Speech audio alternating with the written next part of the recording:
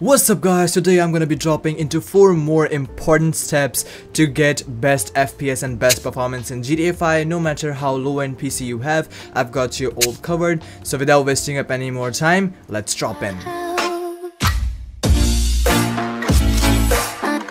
Alright, so first thing that you have to do is creating a restore point, and that is really simple. Just search for create a restore point on your device, and in here search for local disk C, click on create and name it GTA 5.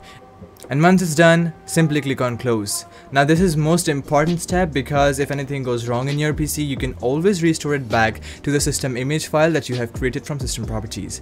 Now simply close it and let's move out with the first step. So first things first, you have to open up your Steam, go into your library, search for GTA 5 and then simply right click and then go to manage and then go to browse local files. Now once you are in the directory of GTA 5, simply copy the whole location, minimize it. Now search for graphic settings. Now once you are in here, simply click on browse, paste the browse location over here and then simply select gta5.exe, hit add. Now I've already added it over here. So once it's added, simply go to options and then select high performance and it's saved. Now again, you have to close this, search for game mode once again and then make sure that game mode is enabled. Now this will optimize your PC whenever you're running your games. Once it's done, simply close it and then move ahead with the second step. Next most important step is the power plan, and for that simply go and search for power options. And then once you are here, it will say it's automatically set to balanced, but again you have to change it to ultimate performance or high performance if you have any of this. Simply click on minimize and then you are really good to go. Our fourth step is downloading GTA 5 FPS Pack. Now again, the links will be down in the description below. Simply download it from there and open it up. In here, you'll find 5 files over here, just like this. First one is a high-end PC, second one is medium-end PC, third one is low-end PC, and fourth one is potato-end PC. But first, we'll start up with the launch option. So open the text file up, simply copy the whole string over here, then again go back to Steam, go to properties, and then in the launch option, simply place the whole string text over here, and then close the properties. Now again, minimize GTA 5. If you have a high-end PC, that means you have any graphics card equivalent to RTX series and at least a minimum of 16 GB memory. If you have a medium-end PC, that means you have a GTX equivalent graphic card with at least 8 GB memory.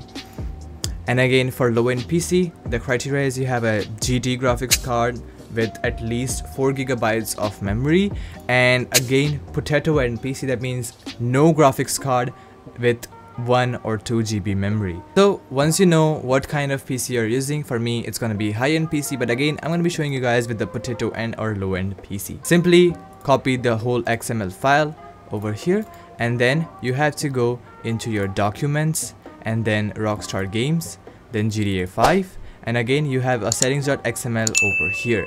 Simply make a new folder over here and name it backup. Now simply send the XML file in the backup folder, so in case you have to restore it back, you can create it. And now paste the new settings XML file in here and then minimize it. And that is the second step. Now again, you have to go into GTA 5, do not change any settings because the settings will be automatically set. If that sorts your issues, then you are done over here. But the next step is for the people who play GTA online and they suffer with lags and continuous disconnection. It's very frustrating. If you are exited from the queue in GTA 5, you are thrown back into GTA again. So for that, I highly recommend you guys to use ExitLag. Now again, ExitLag has a list of over 250 games to choose from. Again, GTA 5 is a part of it. You can simply go to the website and then select free 3 days trial and download the latest version of ExitLag from there. Once you open up ExitLag, it should look like this. Now on the left side on the screen, you can just search for GTA 5 and then add it.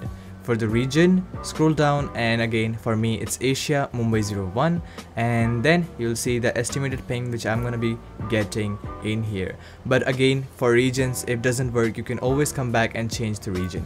Simply click on apply routes and then go to tools section. Again, make sure to enable all of these options and then enable all of these options except the high QoS priority. Then go to FPS boost section and then enable 3 of these options and this one as well. Now simply minimize. Alright, so ExitLag is free to use for 3 days, but after that you have to get a subscription. Just like any other app, ExitLag offers you monthly, semi-annually and quarterly subscription, and you guys can pay it via credit card, PayPal and other payments method as well. But if these prices are too high for you, then you can use code BareFox20 to save instant 20% on your first purchase. So make sure to choose your plan wisely. Now once you're done with all of those, simply open up your GTA 5 and now you guys will notice your GTA will open up in the small screen just like this. I again suggest if you have a very low end PC, leave it as it is. Simply go over to the settings section in here and then go to graphics.